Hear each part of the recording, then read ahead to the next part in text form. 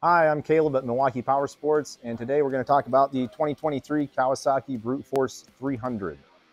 One thing I like about the Kawasaki Brute Force 300 is its subcompact size, which makes it more accessible for more riders compared to a lot of the machines in the market today that are much, much larger. Though this ATV may be small, it does have a really good hauling capacity. It can hold 44 pounds on the front rack, 66 on the rear rack, and it also has a towing capacity of 500 pounds due to the towing receiver on the back there. You just put a ball hitch on there like a truck and you're ready to tow. We just covered all the benefits for utility involving the Brute Force Kawasaki.